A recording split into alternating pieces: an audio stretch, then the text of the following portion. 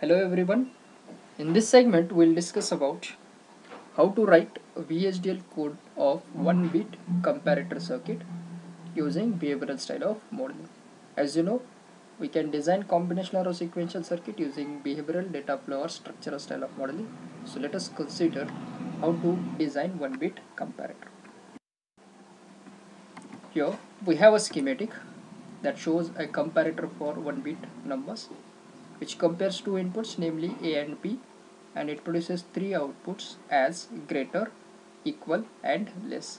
It simply indicates A greater than B, A less than B and A is equals to B. Based on this, we'll check its truth table also. Here you can see we have two inputs and three output terms. For the two input terms, we have four combinations 0, 0, 0, 1, 1, 0 and 1, 1. Now according to their comparison, we shall get either of the output as 1. So in first and last case, equal is going to be 1 because A is equals to B. In second condition where A is 0 and B is 1, we will get A is less than B, and in third condition A is greater than B. Now depending upon these conditions, let us see how to write its Vhdl code. So we'll start with defining the first element, that is called as library. So I kept it as library IEEE. Then we'll write the statement as use IEEE dot standard logic 1164. That is a standard package which we are using, and we are using an extension called as dot all. It simply indicates we are using all components from standard logic 1164. Then we'll come across declaring the entity name as comparator is. We'll define its port as port AB input equal greater less as output. We'll end it, and now we'll write architecture. The style of architecture is behavioral and entity name is comparator. We'll initialize it using statement begin. Then we'll write a statement called as process because we're dealing with behavioral style of modeling. In process we have two inputs A and B, so we have written process A comma B. Now we'll initialize process statement using begin, and now we should proceed with writing statement as first if A is greater than B. Now if this condition is satisfied, definitely greater is going to be 1, equal is going to be 0 and less is going to be 0. So we'll get the output terms as equal 0, greater 1 and less is 0.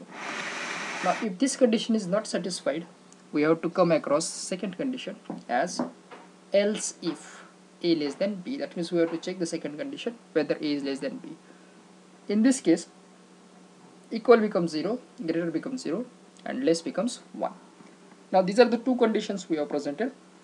If neither A is greater than B and neither A is less than B, then we have to put the third condition as else. Our output is going to be equal becomes 1, greater becomes 0 and less becomes 0. This is how we can use the if else statements. Finally, we'll end the statement as end if. Then we should write end process as well as end the architecture. So in this way one can go for writing a Vhdl code for one bit comparator circuit. I hope you understood this concept. After that we should write end the process, end the architectural style. Now if this is a code for one bit comparator circuit, we can write the same for 2 bit or for n bit comparator circuits also. Now there are n number of possibilities by which we can write the code using data flow, using behavioral or using structural. So in next segment we'll see how to write a Vhdl code for 2 bit comparator circuit using behavioral style of modeling and maybe using structural style of modeling. Thank you very much.